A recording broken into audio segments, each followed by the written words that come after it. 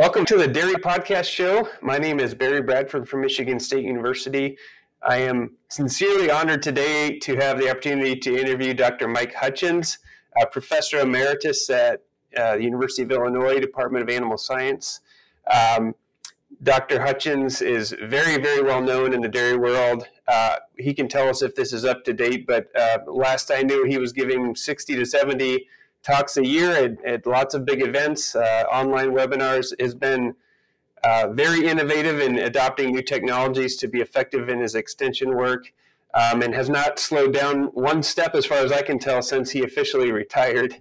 So Dr. Hutjens, thank you so much for being here with us today. It's my pleasure and honor, Barry, to join the Dairy Podcast, and hopefully we'll have some good discussion and points that listeners will enjoy. Absolutely. So can you start with giving us a little bit of background of how did you end up as a professor in dairy science? Like, what got you here? Well, it's interesting, and we won't try to go too long on this, but I grew up on a dairy farm near Green Bay, Wisconsin. So that kind of plants the seed, active in 4-H and FFA and all those organizations as well. I then had the opportunity to go to the University of Wisconsin-Madison, and where I got all my 3 degrees. And yes, I know you're supposed to move around, but for me, it was just a better fit. I got my master's in mastitis detection on DNA analysis, and then on PhD in the ruminant nutrition area. So that's kind of how it started. Then I went on and spent 8 years at the University of Minnesota from 1971 to 1979 as extension dairy specialist. And unfortunately, on timely death there, I also assumed some teaching responsibility added on when that individual passed on.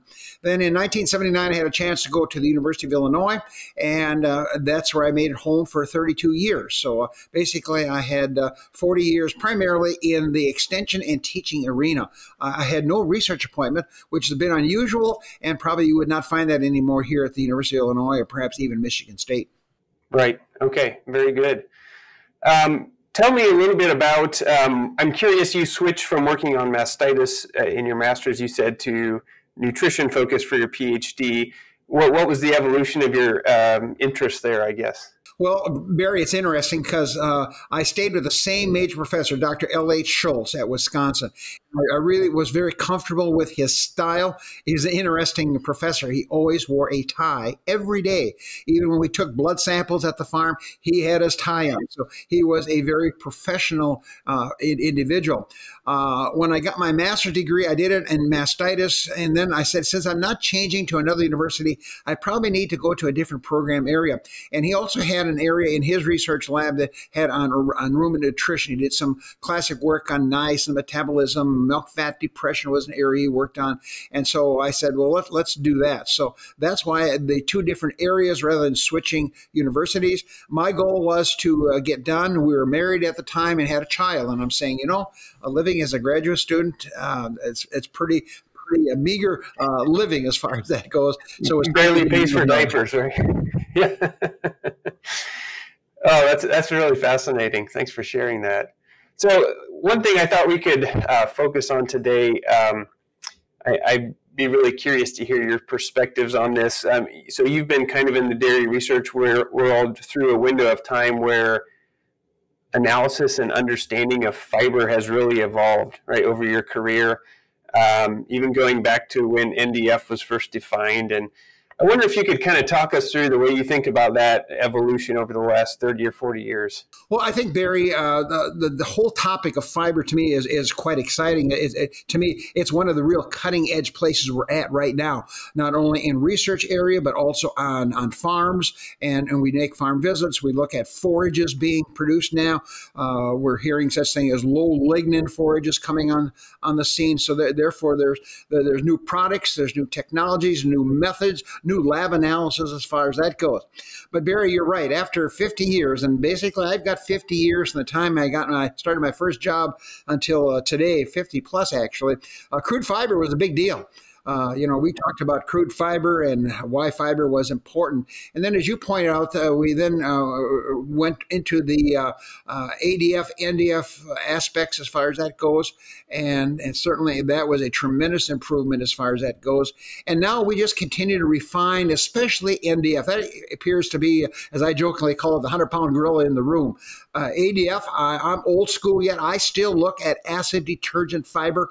To me, it gives me a bit of an idea of the fiber dynamics in a ration, because we're looking primarily at the less digestible fractions, where the NDF, of course, is a total fraction of the fiber as well. And so now we've got some really new approaches, both analytically, also in terms of how we relate it to the dairy cow.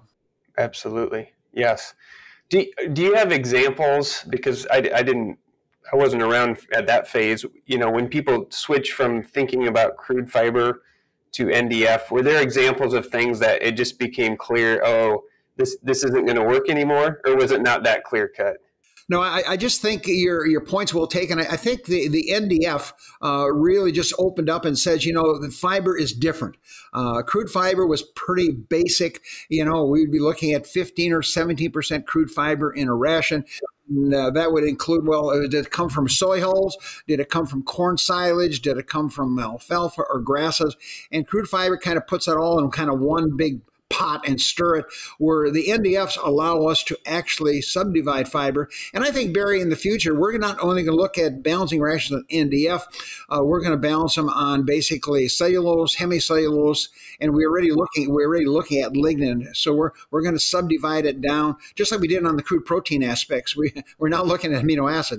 We're not just looking at crude protein or metabolizable protein or absorbable protein. So, and of course, that also applies to our mineral analysis. Now we're looking at absorbable mineral or bioavailable minerals. So I think we're going to continue to see these refining in the fiber area. We now have some excitement in the area of NDF digestibility. That's an old term now. It certainly was a real breakthrough in my career, as far as saying, not all alfalfas, not all grasses, not all small grains are created equal. They have different digestibilities of the NDF, and that's huge. And of course, Michigan State did some of the cutting research in Mike Allen's lab up there, looking at that. For every 1 point increase we get in NDF digestibility, we're going to get about a half a pound more milk and associated dry matter intake. So that has some real value on dairy farms as far as its application. And of course, now the new kid on the block is going to be UNDF. We're looking at undigestible NDF. And of course, the excitement about that is going to be a fill factor. In other words, we can use that on farms or in classrooms or in research to determine and control dry matter intake. And we do that in dry cow programs. Yeah, absolutely. Yes. So you brought up a lot of good terms. Undigested NDF, we're talking about NDF digestibility, kind of two sides of the same coin. We also have to bring particle size of the forage to the practical aspect of that in, because that influences the rumen. And it starts to become a lot more to handle than just NDF, right? Or NDF and ADF. So from a very practical standpoint, if I asked you to put together a diet for Bessie that's over here making 100 pounds of milk, where do you start in that process? What numbers do you turn to first, and what do you use more for troubleshooting? Yeah, and I'm going to stay pretty much, Barry, unless we want to go broader than that, but we'll kind of stay in the fiber area. That's kind of the focus of today's podcast as far as that goes. And so I'm looking at basically NDF. Now, let's start with NDF on the forage level. I'm targeting somewhere in that 28 to 32% of the total ration dry matter as NDF. And of course, now the new term is, of course, A, which stands for amylase-treated NDF, so we get rid of any residual starch. And then we put another initial at the back end of NDF as OM, organic matter, so we correct for ash. And of course, it makes small changes, but if you really want to be right on the money, you'll use the new labs will give you, in fact, that's one of the real challenges. Our labs will give us 10 or 12 different fiber values. And my dairy farmers will say, well, which one, are any of these valuable? Do I have to use all 12 of them? We come back and circle back to that that one as well. So I'll be looking at the level of the new NDF in the ration, and I would like to see that somewhere in that range there. If we get up in the over the 30 range, I'm now going to be looking at byproduct NDFs coming into play, soy hulls, beet pulp, the corn gluten feeds, those kinds of things, because those fibers have a different dynamics in the feeding program and still keeps the rumen fairly healthy and the rumen environment correct. So once I get the NDF levels there, by the way, I'll be watching ADF. I probably don't balance for it, but I'm looking at somewhere between 18 and 21% ADF. When you get over 21, then I get pretty nervous that I may now have a fiber that's going to have a lower value. Okay for growing heifers and dry cows and low-producing cows, but as you pointed out, that 100-pound cow, every day that cow has to put away some 50 pounds of dry matter in 24 hours. So it means that it's got to be out of the way, but those nutrients have to be extracted. So this rate of passage and dry matter intake becomes key because it really drives amino acid yield from the rumen microbes, and it also is important from the VFA production as well. So once I get the NDF squared away, then I'm going to look at the particle size. And of course, I'm a big fan of the Penn State particle separator that came out of Penn State, and therefore, so now I'm going to look at the physical form of that fiber. Do I have enough length? And now it looks like the real magic box, I use that carefully, of course, is the number 8, the 8mm screen. And people are saying, I need to have about 50+% of my total ration sitting on that screen there. And the top screen, which is longer, I think is now carrying that's where my long fibers are, but we're seeing a much lower number there. It looks like the new number is somewhere between 2 to 5 to 7% of that. Not only that number, but then I look at that to see if anything is over about 1.5 inches or 2 inches, because now we're starting to get concerned about sorting issues as far as that goes. And I smile here because I had a chance to go to Europe, and there they will chop their silages, corn silage especially, because they use it as an energy source in the digesters, down to 1/4 inch length. And of course, not only do they sell that to the bio groups, but they also feed that to their cows. And so they have something they call a compact TMR. And I looked at that and I'm saying, wow, nothing longer than 1/4 inch in length, running very wet as far as that goes. And yet some farmers seem to have success with that approach, which kind of violates a lot of my guidelines, but I better mention it in our podcast here. So particle size of the fiber along with the NDF levels is going to be important. I'm still old school because my labs give me those numbers. I'll be looking at rations somewhere around 2.5 to 3.5% lignin. Lignin, of course, has zero digestibility. So as a result, it means that that's going to be another fraction that comes into play. And I smile because we have farmers still feeding straw to cows. And our listeners are saying, straw, why would you feed straw to a 100-pound cow? And the answer is, I'm trying to control rate of passage and rumen environment. And so we're probably seeing less straw being fed because we're now looking at higher forage-based diets with the optimal particle size. Okay. Yeah, that's a good point. So, the first time I heard about people feeding straw to lactating cows, I kind of thought they were crazy. But with some of the developments we've seen in the last decades with lower lignin alfalfa, with more digestible corn silage, do you think, have you been on herds where you're like, the forages are almost too good to feed a traditional diet? Yeah, I think that could be a concern, but the good news, Barry, is if the farmer has the inventory, that then opens up the opportunity to go to, say, 60, 65, perhaps even 70% of the dry matter coming from forages. And with today's $6 a bushel corn, that really creates a lot of interest because I can then usually homegrown forages are very economical, basically because farmers control the quality and the quantity of that feed. Now, that's not true if you go to Israel or if you go to even to California. In some cases, forages can be quite expensive. But here in the Midwest, where you and I are located, usually they are very economical because farmers are producing those forages. And the good news is, in most cases, the market value of those forages are twice the cost of production. Although nowadays, with higher fuel and fertilizer prices, that thumb rule may no longer be true. But back when things were more normal, which without all the inflation and higher costs, we were looking at producing corn silage somewhere around $20 a ton on farms in Illinois, and yet my computer program said that corn silage was worth $40 to $50 a ton if you were going to have to replace it with other feedstuffs or buy it from other farms in the area. So certainly, I love to have a problem where the forages are almost too good, because it gives the nutritionists or you and I an opportunity to manipulate the different feeds and amounts and maybe even cheapen up the ration. But your point's well taken. That question comes up. If I use low lignin alfalfa and low lignin sorghum sudan grass and BMR corn silage, where's my fiber going to come from? And of course, if it's not processed correctly and fed at adequate levels, then the old straw thumb rule comes into play that may be needed to maintain good rumen health. Absolutely. Yeah. I think all your points are excellent. I think it's going to be interesting to watch over the next decades in the middle part of the country here if land prices continue to escalate at the rate they're going. And obviously, if you're grandfathered in, you own the land, then that's one thing. But the economics on some of that's going to be heavily influenced by land costs, I think. Yeah, Barry, I think your point's well taken in the podcast. You get down here in Illinois and some of this really lush land that's going because it's close. It's located correctly. The speculators coming in, $14,000, $15,000 an acre. I think it's really tough to put a pencil to that and make money from that aspect there. But then again, I smile. I just saw recently that our land prices in this last year went up 22% in Illinois. Now, where else could you invest some of your money and get a 22% return on investment? And as my dad always said, bless his soul, they aren't making any more of that land. So in other words, it's a pretty kind input, unlike gold or oil or other inputs we can take a look at. Yeah, absolutely.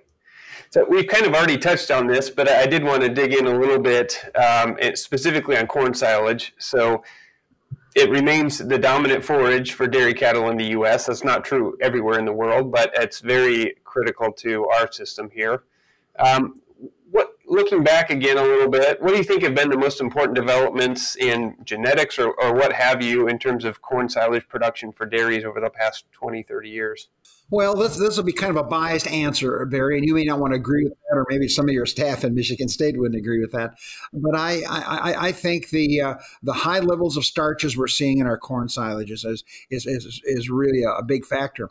Here in Illinois, if you aren't producing corn silage that's going to be in the mid 30% starch, then you might want to look at a different hybrid or a different day length or whatever the case is going to be. So certainly the tremendous yields of starches and digestible NDF, and that's another new factor I think that has really come into play, and that is trying to select what we call corn silage hybrids. These are corn silage or hybrids that are bred specifically for both starch content and NDF digestibility, along with yield. And of course, now we're putting all the other traits on top of this. So nowadays we're looking at the ability to reduce some of the risks with insect diseases, fungal diseases, and then weed control as well. So the corn silage that my dad had, certainly back in the 50s and 60s, certainly is not what we're seeing here in the 2020 time window as well. So genetics have become a really big factor in that, and just a lot of different choices farmers can take a look at. Certainly the kernel processor, which is a relatively new technology, has really come into play, where now we can do a very precise job of breaking the corn kernels and in fact ripping open some of the plant material to make it more accessible for the rumen microbes. So the kernel processor to me has been a big factor on corn silage. And of course, all dairymen now are doing kernel processing score. The University of Wisconsin developed a really nice system that actually uses a series of sieves and tells us, what percent of the starch is properly processed. And we're looking, used to be the thumb rule was as kernel processing score is 70, you've done a bang up job, good for you. And now the good farmers are saying, boy, we're shooting for 80. We're going to squeeze all that starch out of that corn silage and make it available for my dairy cows, and either in the rumen or in the small intestine. So I think the new hybrids we have, and of course now we're starting to ask for hybrids that be more drought resistant with the changing environments we're facing here. We know some hybrids can handle drought very, very nicely. Here in the Midwest, we have something called tar spot, a new infection that affects corn. And we already know there are hybrids that are much more tolerant to that in terms of an impact tar spot will have. Because tar spot, when we first hit it about 3 years ago in Illinois, it literally killed the corn crop. And we had guys in August, the corn just died. And boy, they had days to try to process it, to try to make it a feed that they can still salvage for the dairy cattle. And in most cases, it got so dry, it turned out to be a very marginal corn silage. So not all corn silage in Illinois turns out perfect, and there's all kinds of management conditions we got to take a look at. Yeah, it is shocking, that tar spot, how quickly the corn dries down. It just makes it very challenging. But yeah, I think that there's room for a lot of progress on the disease resistance side, but it seems like we've already made a lot of progress from my vantage point on weather resilience. I compared to when I was a kid, what these corn genetics can handle in terms of variable rain patterns, I think is pretty astounding. Yeah, we're really impressed here, Barry. We're sitting in Champaign, Illinois, Champaign-Urbana, and literally we're one of the drought spots in the Midwest, and yet the crops look super, and so it looks like that these corn crops and even the soybeans look good. Of course, those combines in the next 3 or 4 weeks will take all doubt away, or in a month, to know where we're at. It's just amazing how good this crops look, and part of the corn crop we think was that we had a very wet, fairly a lot of subsoil, and the corn got a good jump start, even though it was late this year.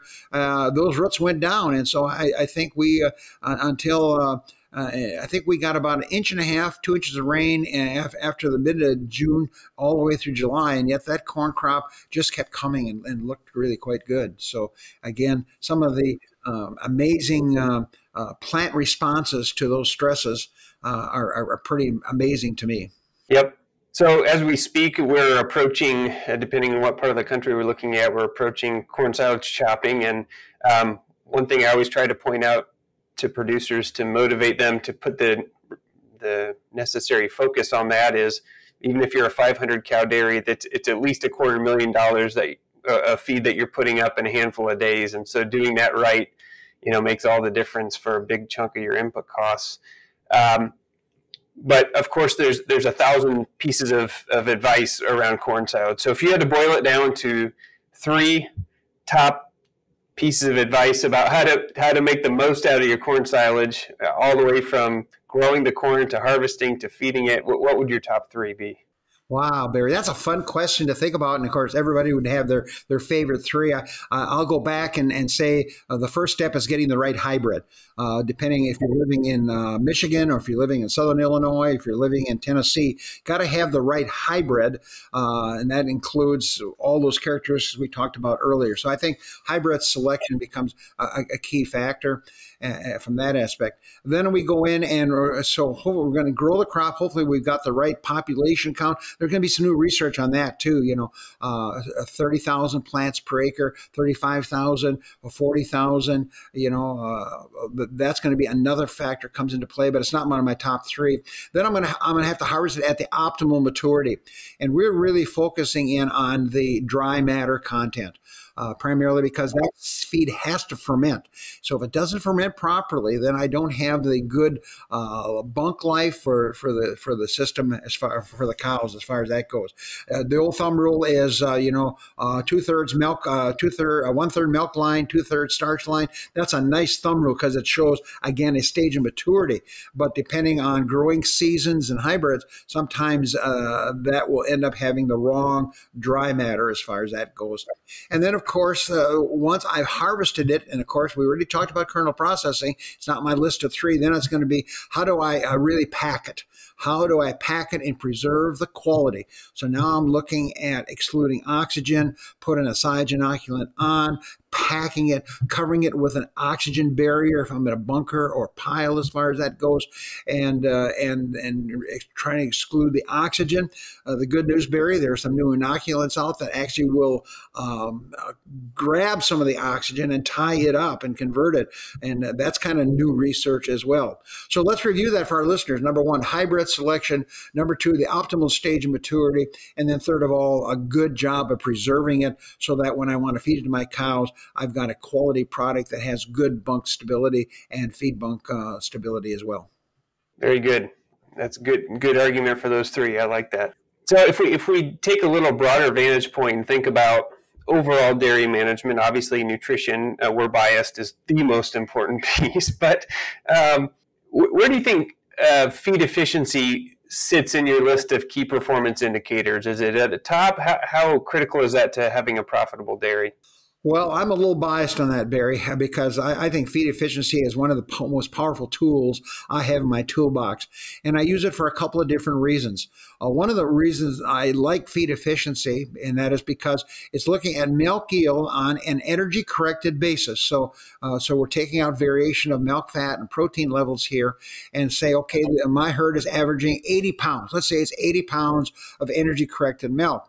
Then that farmer is going to tell me how many pounds of dry matter this cow is going to consume. So let's make it simpler. Let's say it's 75 pounds of actual fat, energy-corrected milk, and then they eat 50 pounds of dry matter. This is what they consume. And so I now can relate those two very important factors, milk yield and dry matter intake. That feed efficiency I can see, and your listeners can see, is 1.5. And that's in other words, I'm getting 1.5 pounds or kilograms, if you want to use the metric system, per pound of dry matter consumed by the cow. And we know our really high producing cows, that feed efficiency goes up to as high as 1.7 to 1.8 at this point. And so it allows me to look at two very important characteristics of profitability: milk yield and dry matter intake. Dry matter now, or feed is going to account for probably 50, with higher feed prices now, but everything's gone up as well, 50%, 60% of the cost of milk production. The beauty of it, of course, it has an economic value. Nowadays, each point, in other words, I go from 1.5 to 1.6, that's going to be worth somewhere around 35 to 40 cents more profit because I get the same milk, but my cows eat less dry matter. So now that goes back to our earlier discussion about rate of passage, good rumen fermentation, those kinds of factors as well. And then, of course, I'll have different groups on my farms. Most farms, our larger farms specifically, will have maybe a high group, a low group, a group of heifers. I now can look at feed efficiency in those groups to see how good a job those cows are doing as I adjust the ration. So I'm a big fan of feed efficiency. We have a fun PowerPoint. There's 18, I counted, there's probably more than that, 18 different factors on a farm that will impact your feed efficiency. And so the question is, if yours is too low, which one of those factors are really missing? And in Barry, what's amazing to me, well, one of the big ones is going to be fertility. In other words, I've got to have my cows calving every 13 months. And if they calve 15 or 16 months, now I have way too many days at the tail end of the lactation. And so I lose feed efficiency. And it has nothing to do with your diet, Barry, you put together, or your corn silage, or your fiber levels as well. Somatic cell count becomes a big factor as well. And of course, the other big factor is going to be the digestibility of the ration. And that goes right back to our podcast here on NDF digestibilities and factors like that. Great. So one thing that I've learned in the last year doing a number of feed program audits on farms in Michigan in particular is, I guess I've been a little bit surprised how few farms are even using the feeding software at a basic level, to where probably less than 10% of the farms that I've looked at carefully are doing a decent job of measuring pushouts so that they actually have a decent number for dry matter intake. What's your experience? Is that similar across the country? Yeah, that's a big factor. I'll answer two ways, Barry. One of our very best herds in Illinois, he feeds to an empty bunk. So he doesn't have to worry about weigh-backs because remember, on feed efficiency, we don't count that against the calculation. It's only the feed, the dry matter the cow consumes. And so we have that big argument. This is one of our best herds in the state. And I said, you could be even a lot better if you do it right. But he smiles and says, well, I think 102-pound tank average is enough. And I'll live with that as from that aspect there. But you're right. A lot of farmers, have no idea what that push out is going to be. Our thumb rule is, maybe yours would be a little different, Barry, and that with our relatively high feed prices, we're looking at a push out of around 2 or 3% of the total ration dry matter. So, if cows are eating 50 pounds of dry matter, and I always talk dry matter, then I'm going to maybe have about a pound of leftover feed that is there if a cow or a group of cows are still hungry. They can still eat that feed, or I push that out because it may be sorted or it may have gone through a secondary fermentation, and then I will push that feed out and hopefully recycle that through another livestock group on the farm. The ideal one is if the farm has some dairy beef, that's a very logical place to stick it, or some farmers will put it on heifers. But then again, some of our bigger farms do not have dairy beef. They don't have replacement heifers. And in some cases, they even ship in the dry cows to a different location. So as my farmer said, oh, if I got a weigh back, what am I going to do with it? I'm not going to throw away that dry matter. And that dry matter here in Illinois, about 14 cents a pound, 14 to 15 cents. You go to California, it's higher. If you go to further east, it might be a little bit lower. But anyway, that's kind of where we're at. And so that weigh back has real value. So first of all, a lot of farmers don't measure it. Second of all, what is that number? And then what are you doing with the weigh back on those farms? So you're right. A lot of farmers have no idea what that amount is. We do have farmers that will pick that up, push it out once a day. There's some research that say if we could push it out twice a day, and that's kind of like a clean plate. You and I would eat a clean plate every day. Maybe the cow needs the same thing. They'll push it out and then they'll put it back in their wagons and actually weigh it as far as that goes. And then we have some farmers that will actually test it, so they know what that nutrient value is. So if they put it into a heifer diet or something like that, they can, if a heifer eats 4 pounds of a weigh back on average, we pretty much know the protein, energy, fiber content of that weigh back. And of course, it varies from day to day, but still we can adjust rations for growing heifers very nicely. Absolutely. Well, I think you made a good pitch for feed efficiency as being a really important KPI for dairies, and if people buy into that, maybe it's worth investing a little bit of effort and time into trying to determine dry matter intake, at least occasionally, maybe once a week or something like that. Yeah, Barry, we have a farmer here in our state that he's got it all set up, mechanized. He gets feed efficiency every milking because he has got a flow meter on his tank, so he knows from a group of cows, and his group of cows are typically 400 cows, so he'll know how many pounds of milk comes out of that pen each day. Of course, he's feeding to the empty bunk, so he knows exactly how many pounds of dry matter is, and therefore he gets every day he gets feed efficiency on 10 different groups of animals. And his comment to me was a couple years ago was, well, we don't do it I would look at it every day, but I do a weekly average.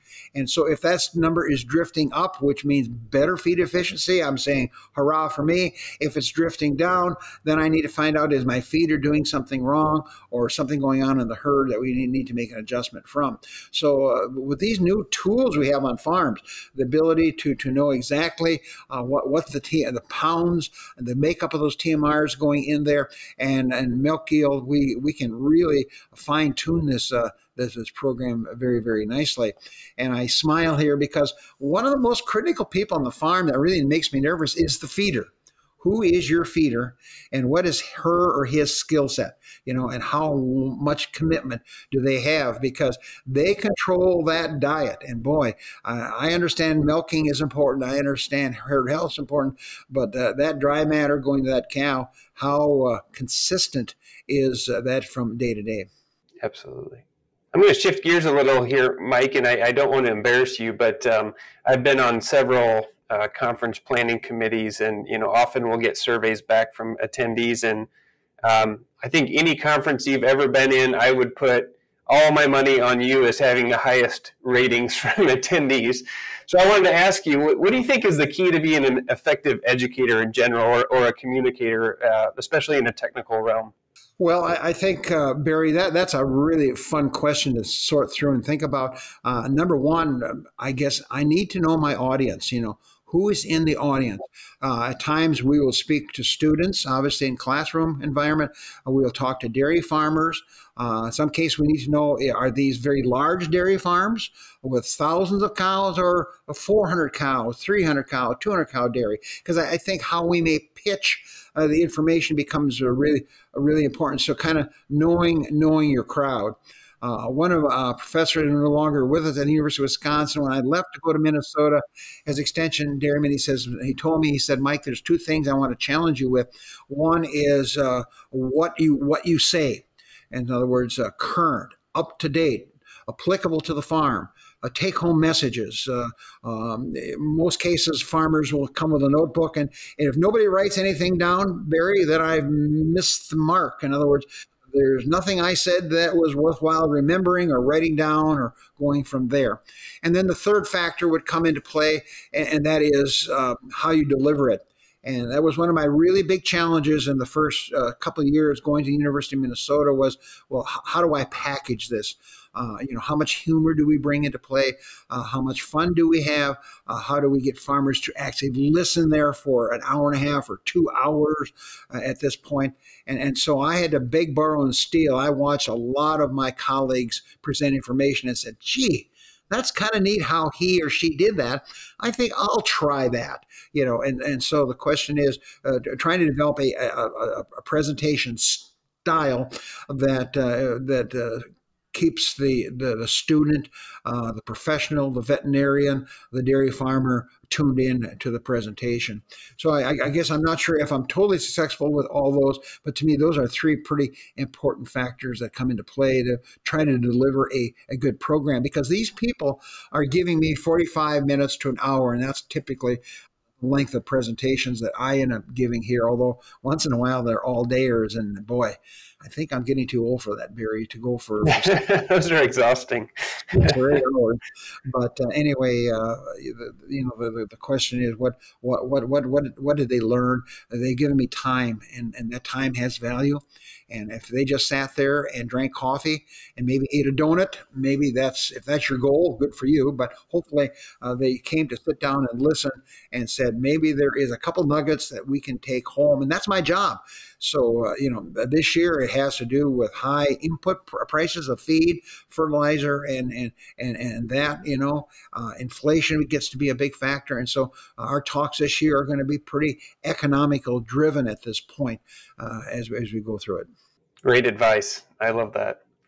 Okay, we've got 3 wrap-up questions that we ask every guest, and I'm on the edge of my seat, so to speak, to hear what your responses here will be. So first one, what's your favorite dairy-related book or resource? Well, Barry, your listeners are going to smile because I'm going to say Hordes, Dairymen, and Professional Dairy Magazines. And I think that they were my first choice.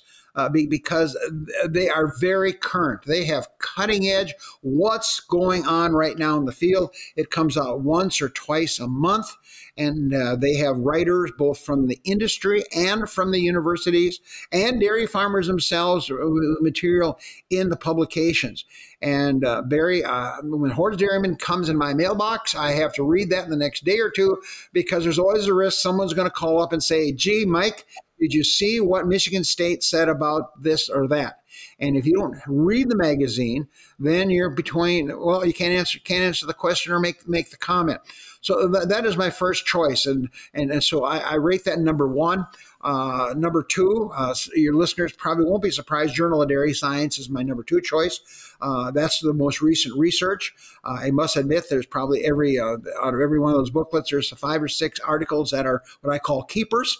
I smile because in my dairy magazines, I tear out what I call the keeper articles so I can find them quickly and file them and get access to them. And then the third one, which may surprise you a little bit, and that is the various NRCs. And of course, I smile because the new one just came out, and it's a 487 pages of cutting edge research summary. And I can refer to that when questions come in on a mineral, for example, or an amino acid. I've got a wonderful resource there. So those would be my three. I know you only want one, but if I had to pick one, it'd be my two dairy magazines. Fair enough. You at least listed a first choice. Okay, good. What is your favorite book or resource outside of agriculture? Well, it's interesting because I'm going to cheat on you again, Barry. In terms of the non-fictional, I really enjoy reading history. So, one of the books I really enjoyed was the Greatest Generation by 𝗪𝗵𝘁. And so I like those kinds of publications there. And if you go to the fiction, I'm a big John Grisham fan. So I just love their books. And in fact, some of them end up being movies as well. So I cheated on you again, so I give you two different examples. Those are good. I like that. And lastly, in your opinion, what sets successful dairy professionals apart from those who are less successful? Yeah, and again, Barry, my apology, I'm going to cheat on you again.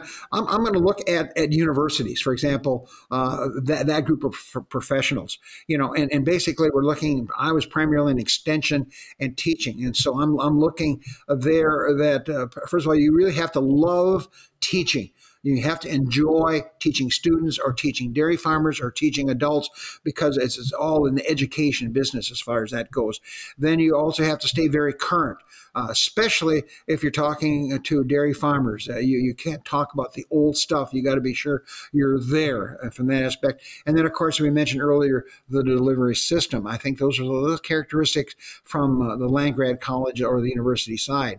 If I'm in a dairy professional working with dairy farmers, specifically a feed company, a genetics company, a feed additive company, then I guess I look at such things as the training these people have and their background. So they can talk the language. And that's going to be a big challenge because a lot of my students coming to the University of Illinois and going to grad school may be deficient in that area. So at times they will join us making farm trips.